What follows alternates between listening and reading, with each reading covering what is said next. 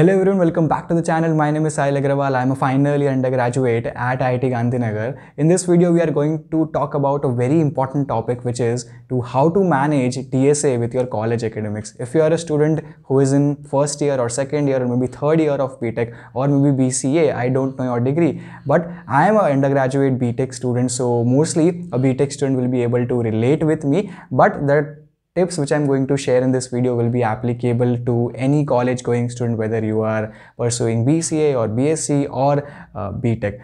I'm going to share the top-notch time management skills which I used to follow when I used to prepare for my DSA preparation along with my college academics. I used to do my DSA preparation. I was also quite active doing competitive programming on code forces. At the same time, I was performing very well in my college academics. Till date, my CPI, which is CGPA, after the end of 7 semesters, 9.07, which is I think quite good. So I think you can trust me now because I have a good CPI. I have also grabbed a good placement offer. So I think you guys can trust me, and I will share some of the tips which benefited me. If you follow that, you will see a massive improvement in your college life. These are very basic things which you need to keep in mind when you are actually in your college. Many people ignore these and they later regret. I don't want you guys to regret, so that is why I'm making this video. I have realized that whoever is watching my video, that is my audience, is mostly aspiring for getting a good internship or a placement offer in a top product based company. So mostly I will keep you guys in mind, and I will try to make this video in that manner that how can you manage your DSA preparation with college academics. These are some tips which, trust me, if you will follow, you will see a massive improvement in your DSA preparation, as well as you will also see a significant growth in your CGPA. Some people might say you that CGPA does not matter. Please don't listen to these guys. CGPA does matter. You cannot have a CPI of 6 or 7 or 7.5 and think that you'll be able to sit in every top product based company. No, that is not the reality. The placement at IIT Gandhinagar is about to end, and I have seen 1 or 2 companies which have kept a CGPA bar of more than 8.5, and I've seen people who did not have that CGPA and were not able to sit in those companies despite having very good DSA skills, very good communication skills, very good development skills, very good resume. That did not matter because they were not able to sit in those companies, and there were many companies that kept a bar of more than 8 CGPA. So I think you guys can understand that keeping a CPI of more than 8.5 is the safest option, and please don't hover around 6 or 7 and 7.5. It will trouble you at the end. If you want to actually get an internship or a placement at a top product based company as a software developer, then no need to keep a CPI of 9.5 or 10. That is too ambitious, because if you're doing that, then you will not be able to focus on your DSA preparation, which is more important when it comes to interviews, when it comes to coding rounds. So 8.5 CGPA and a good DSA, that is short possible. I have done that. I am here to tell you the tips. Please follow these and don't listen to your seniors who are telling that 6 or 7 or 7.5 CGPA is okay. No, that is not okay. Just think that there are 2 people having the same DSA skills, having the same kind of resume, but one guy having a CPI of 7, one guy having a CPI of 8.5.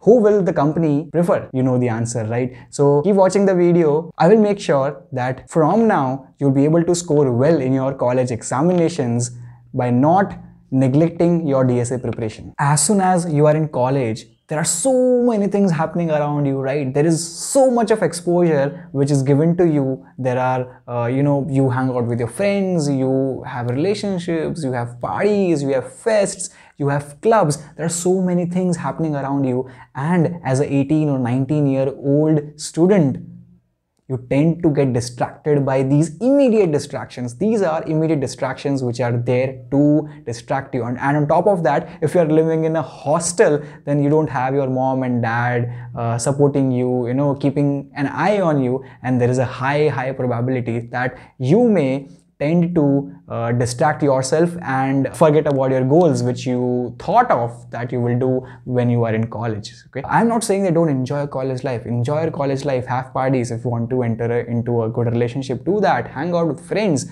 right? Go to trips, but keep in mind what is your goal. Don't neglect your goal. Set your priorities. Your first priority should be to have a good job, right? If you want to have a good job, if you just want to do a startup or do something else crazy, right? You do that. But Have some goal in your life, man. Don't just waste your college life. It is very, very important. One who does not get distracted are the ones who enjoy their last year. And the ones who did not have a good CGPA or who did not upskill themselves in the first, second, third year, these are the ones who sit and cry in their room and think and regret that काश मैंने पढ़ाई कर ली होती, काश मैं थोड़ा कम मजे करता, थोड़ा सा कम.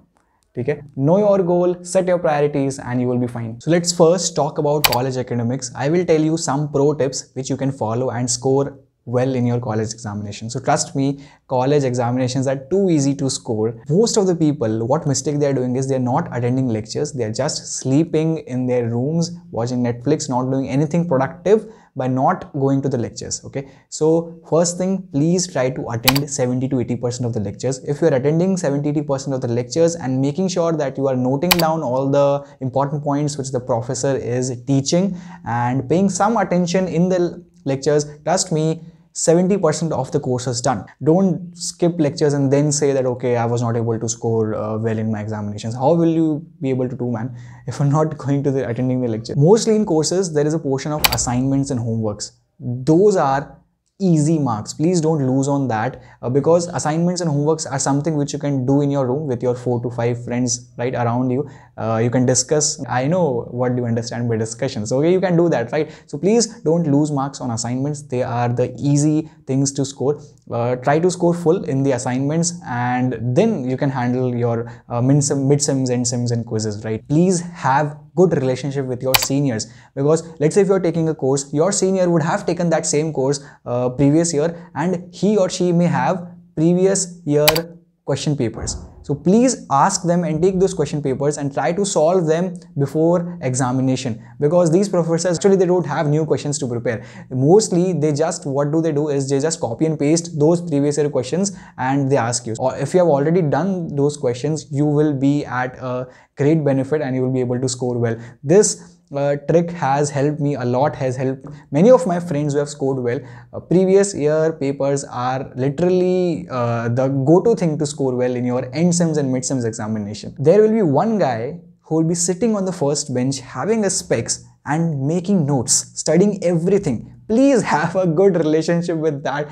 Make him or her your friend and before examinations or 2 weeks before examinations, ask him or her to share their notes with them. Okay, because just take those notes and study them.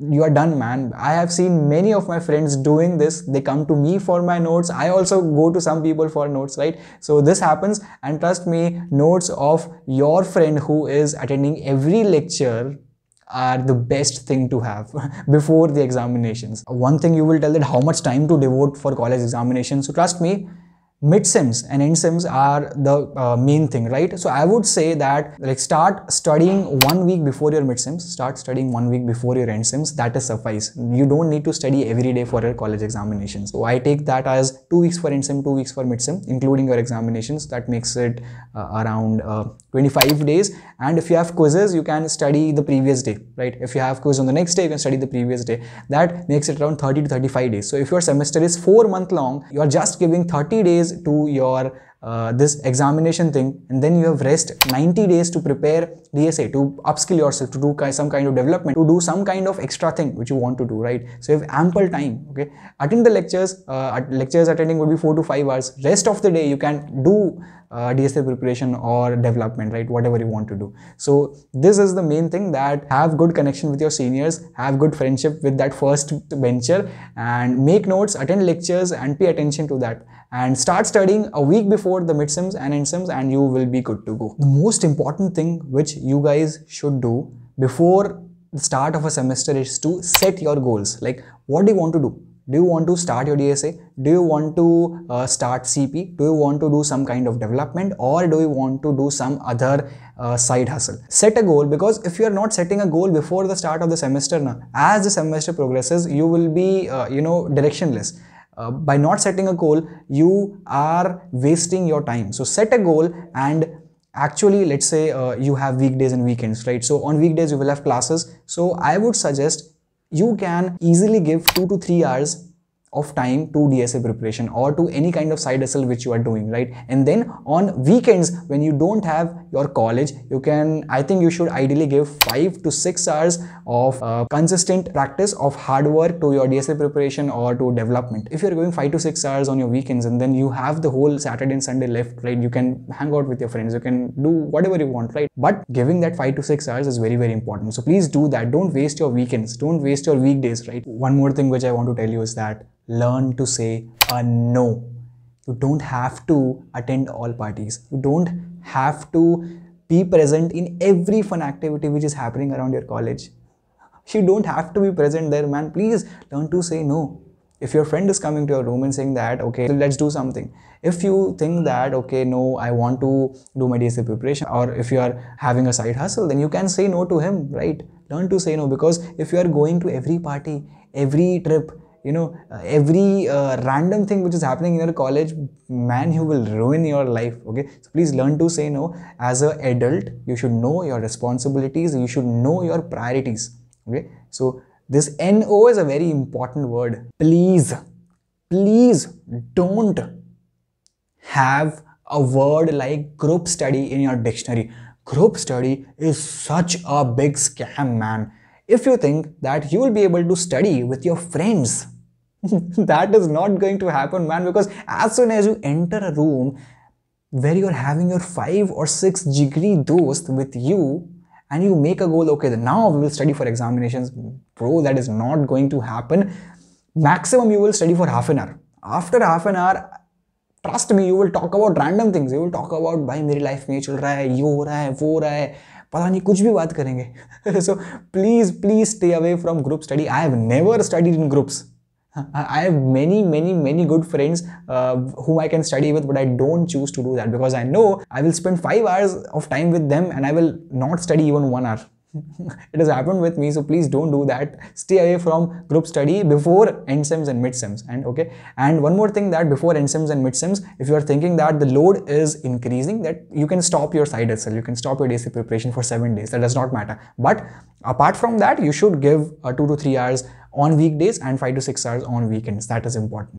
And the last thing which I want to share is about the summer vacations which you have, right? And the summer vacations is the best time to upskill yourself, because in IITs you get 3 months summer vacation and a 1 month winter vacation. So essentially it is like 4 months of no college. So you are absolutely free. So please don't waste this time. This is the most important time. This is the time where you will upskill yourself. This is the time where you will grow.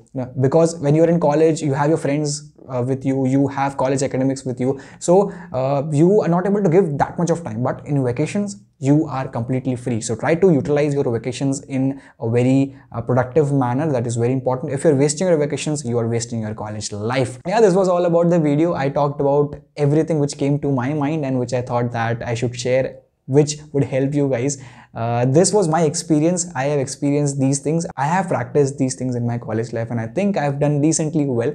If you're a person who thinks that I will do well in college academics, I will do well in DSA, I will do well in sports, I will do well in co-curricular activities, so I don't think so that can be done, because I have not found a person who is consistently doing all these in my college. Trust me. There are some people who are doing very good at 3, so there are some people who are doing very good at 2, right? So 2 or 3 is possible, but I have not found a person who is giving time to all 4 of these consistently every day. You know, who's going to sports and having a 9+ CGPA. No, I have not found a person who's doing very good at clubs, right, and is having a very good DSA thing. No, that is not. I have not found a person who is very good at DSA and is very extrovert. No, I have not found a person. So there is some trade-off.